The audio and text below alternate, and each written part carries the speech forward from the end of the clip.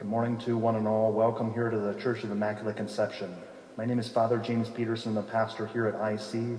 On behalf of the family, I want to thank you so much for your presence here, your prayers, for your love and support. We're gathered here with hope and confidence in the midst of the sadness for eternal life, for resurrection, for Leon, and one day for ourselves as well. Just some logistics throughout our liturgical celebration for the day. We'll have different moments to stand and to sit, times for us to reflect upon God's holy word, time to sing from the blue hymnals found in front of you, different opportunities for us to really ask for God's grace and blessings to be with us. So as a people of hope and confidence in God's love and mercy for Leon and for each of us, I invite you to please stand as we have our opening prayer here. In the name of the Father, and of the Son, and of the Holy Spirit, amen. The Lord be with you.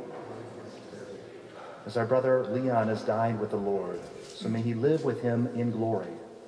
I'll sprinkle his wonderful urn over here in the shape of a heart with holy water, a reminder of his baptism being drawn in the family of Christ so many years ago. Very appropriate there with a picture where he's seated by water there. He's by a lake, Lake Superior, very appropriate. Well, we ourselves then reflect upon the waters of life that God leads us through, asking for God's blessings for each and every one of you. So we have our opening hymn found in the blue hymnals, 724, I Heard the Voice of Jesus Say, 724.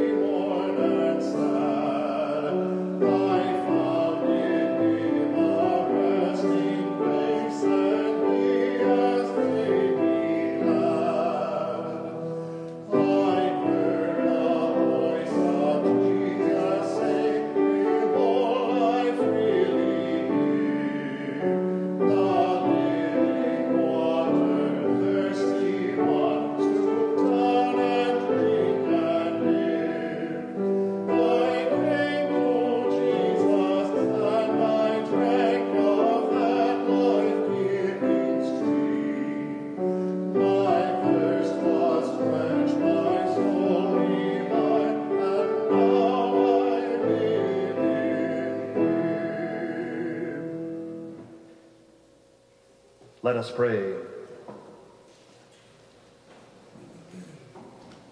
Almighty God and Father, it is our certain faith that your Son, who died on the cross, was raised from the dead, the first fruits of all who have fallen asleep.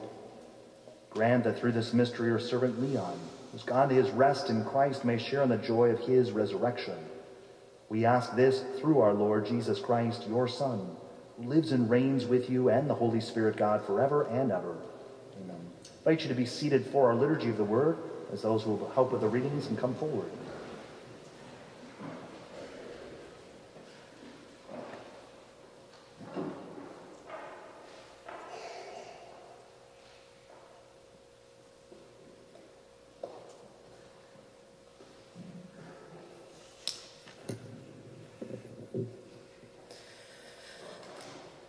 A reading from the Book of Wisdom. But the souls of the just are in the hand of God, and no torment shall touch them. They seemed, in the view of the foolish, to be dead, and their passing away was thought an affliction, and their going forth from us utter destruction. But they are in peace. For it before men, indeed, they be punished, yet is their hope full of immortality. Chastise the little, they shall be greatly blessed, because God tried them and found them worthy of himself. As gold in the furnace, he proved them, and as sacrificial offerings, he took them to himself.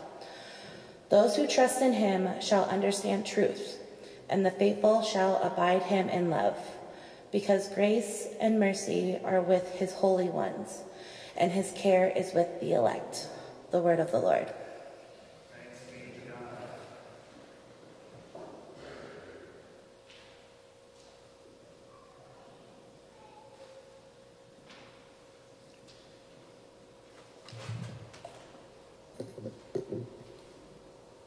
A reading from the book of Psalms.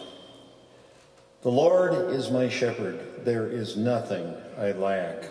In green pastures he makes me lie down, to still waters he leads me. He restores my soul. He guides me along right paths for the sake of his name. Even though I walk through the valley of the shadow of death, I fear no evil. For you are with me. Your rod and your staff comfort me. You set a table before me in front of my enemies. You anoint my head with oil. My cup overflows. Indeed, goodness and mercy will pursue me all the days of my life. I will dwell in the house of the Lord for endless days. The word of the Lord.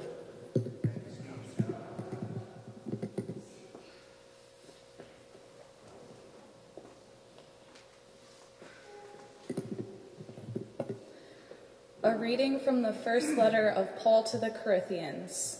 We do speak a wisdom to those who are mature, but not a wisdom of this age, nor of the rulers of this age who are passing away. Rather, we speak God's wisdom, mysterious, hidden, which God predetermined before the ages of our glory, and which none of the rulers of this age knew. For if they had known it, they would have not crucified the Lord of glory. But as it is written, what eye has not seen and ear has not heard, and what has not entered the human heart, what God has prepared for those who love him, this God has revealed to us through the Spirit. For the Spirit scrutinizes everything, even the depths of God. The word of the Lord. Thanks be to God. And together let us stand to greet the Holy Gospel.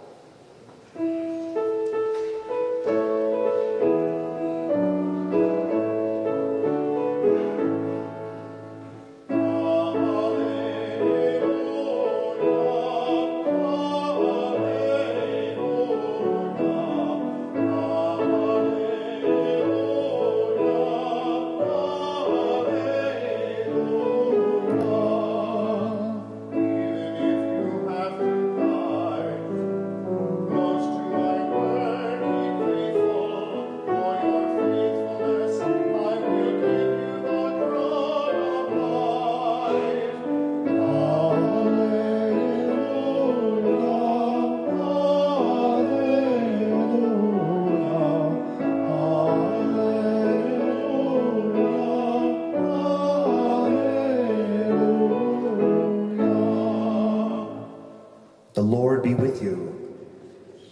A reading from the Holy Gospel according to John. Glory to you, O Lord. Jesus raised his eyes to heaven and said, Father, they are your gift to me. I wish that where I am they also may be with me, that they may see my glory that you gave me, because you loved me before the foundation of the world. Righteous Father, the world also does not know you, but I know you, and they know that you sent me. I made known to them your name, and I will make it known, that the love with which you love me may be in them and I in them. The Gospel of the Lord.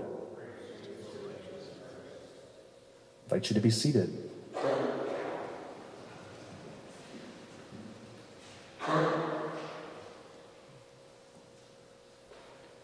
Well, first and foremost, Leon's wife and all of the family and friends gathered here, heartfelt prayers and condolences for you on this day. We're gathered here with gratitude in our hearts for the life and the legacy, the memories you're able to share with Leon here this side of heaven, but also recognizing the sadness that is there and saying goodbye to someone who you journeyed with for years and years, someone who you've gotten to know over the course of your lifetime. So even as a faith-filled people, we have this tinge of sadness, this recognition that there is this absence now. And so it's okay if in these days you've had literal tears and sadness and sorrowful moments. The Lord knows that.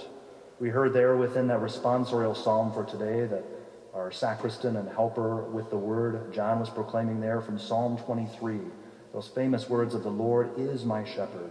There's nothing I shall want. Indeed, at times in our lives, we are wanting. We're wanting for food, for comfort, for strength, for shelter, for different essentials in life. God allows for those things to happen. But indeed, God, in the depths of our hearts, he's always watching over us and caring for us. We heard there within that first reading that was proclaimed there from the book of wisdom, the Old Testament. We heard there that though in the eyes of the world, those go through suffering and hardships, as Leon did and all of us do, nonetheless, God holds each of us as very precious in his sight. And so we ourselves, we heard the voice of Jesus say, as we sang at the beginning there with Dr. Ray, our director of music and liturgy here, we ourselves indeed have heard God's voice speaking to us in the depths of our hearts. Within the gospel for today, from John's gospel, we heard there Jesus speak about those words that our Heavenly Father has given all things to him, including the life of Leon and we ourselves. And so we ourselves, though we have this sadness, we ourselves also have this hopeful perseverance. We heard in that second reading from Scripture, from the first reading there of Paul's letter to the Corinthians, that indeed eye has not seen, ear has not heard what God has prepared for those who love him.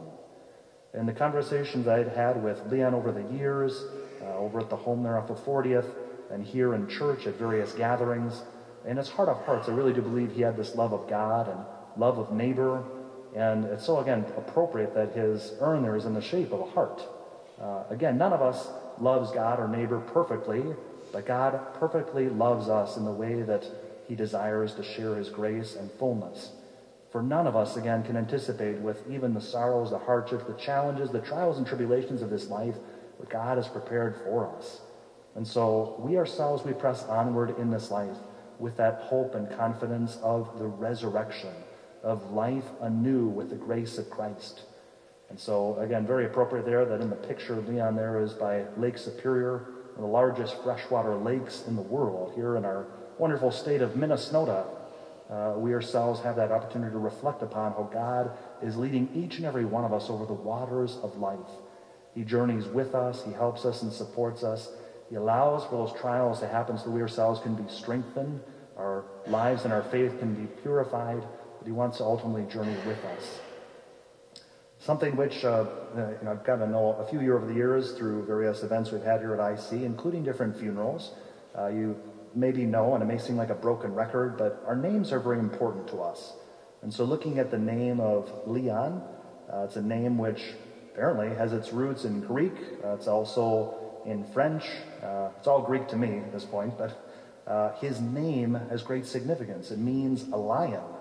And so we ourselves, we know that while a lion can be a ferocious creature, nonetheless, Jesus himself was described as a lion, like the lion of the tribe of Judah, even within one of the depictions of the evangelists, those who shared God's holy word. It's depicted as a lion.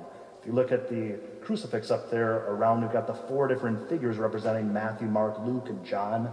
And the gospel evangelist writer there, inspired by the Holy Spirit of Mark, is depicted as a lion. And so for Leon and for ourselves as well, it's okay to have that strength and that ferocity that comes from the Lord to help us to roar out in the challenges of life. Certainly not with our family and friends. We don't want to lash out at others or bare our teeth. But we nonetheless, we want to have that strength that comes from Christ, our good shepherd, to give us that encouragement when we ourselves feel low, to help us with those around us, to keep going on in this life, so that one day after our journeys here on earth, we would join Leon, all of our family members and friends, those who have gone before us in the heavenly kingdom. We'll be able to praise God there in his grace and mercy forever and ever. Amen. God bless you all.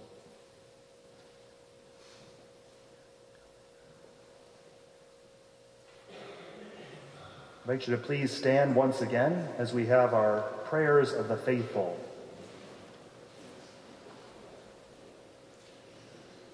A response to these prayers will be, hear our prayer. For Leon, who in baptism was given the pledge of eternal life, that he may be admitted to the company of the saints, Lord, in your mercy, hear our prayer. That Leon may find joy in knowing the truth be found with our Lord Jesus Christ, Lord, in your mercy, hear our prayer. That those unable to be with us today may feel supported in their sorrow, Lord, in your mercy, hear our prayer. for our deceased relatives and friends, and for all who have helped us, that they may have the reward of their goodness. Lord, in your mercy, for all of us present here to worship in faith, that we may be gathered together again in God's kingdom. Lord, in your mercy, for all those prayers you bring before Jesus, our good shepherd, from the depths of your own hearts and souls, your life experiences. Lord, in your mercy, we gather all of these prayers, all those that God knows that we need to sustain us, to strengthen us, to guide us, that we ourselves would continually hear the voice of Christ, our good shepherd. He would lead us onward in this life's journey. We now pray in the powerful and holy words that he himself has taught us. Our Father, who art in heaven, hallowed be thy name. Thy kingdom come, thy will be done, on earth as it is in heaven. Give us this day our daily bread, and forgive us our trespasses, as we forgive those who trespass against us. And lead us not into temptation, but deliver us from evil. For thine is the kingdom, and the power, and the glory, forever and ever. Amen. I invite you to be seated one more time here. It's customary within our funeral liturgies to have another moment of either incense or holy water as a reminder there, a time of prayer, entrusting the soul of our loved one to God's merciful hands. And so we'll take this as a quiet time of reflection as I sprinkle Leon's urn once again with holy water, asking for God to continually bless his soul now at peace, and bless each and every one of you as you press onward in this life's journey.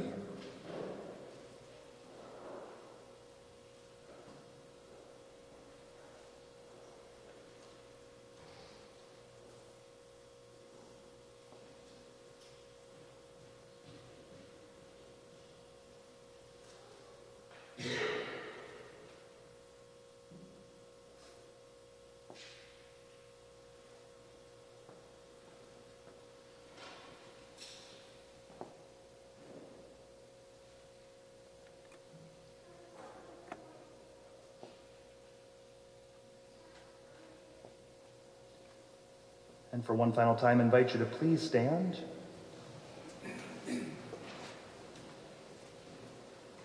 Into your hands, Father of mercies, we commend our brother Leon in the sure and certain hope that together with all who have died in Christ, he will rise with him on the last day. We give you thanks for the blessings which you bestowed upon Leon in this life. They are signs to us of your goodness and of our fellowship with the saints in Christ.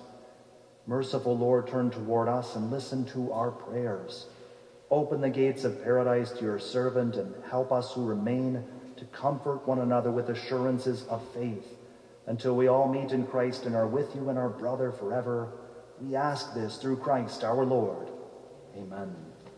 Well, I thank you again on behalf of the family for your presence here, for your prayers, your love and support. There will be a luncheon downstairs afterwards, right? And so there'll be opportunity to gather and to share stories and memories. We could even set up a microphone if someone wants to share, a memory with the group. But again, just gratitude for all of you making the trip over here. Again, with the weather here in Minnesota, you never know what it's going to be like. So thank you for making the trip over here to Columbia Heights. We ask that God would continually bless and strengthen each and every one of you as you press onward in this life's journey, staying close to the grace that comes from our Good Shepherd. The Lord be with you. May Almighty God bless you, the Father and the Son and the Holy Spirit. Amen. Go in peace.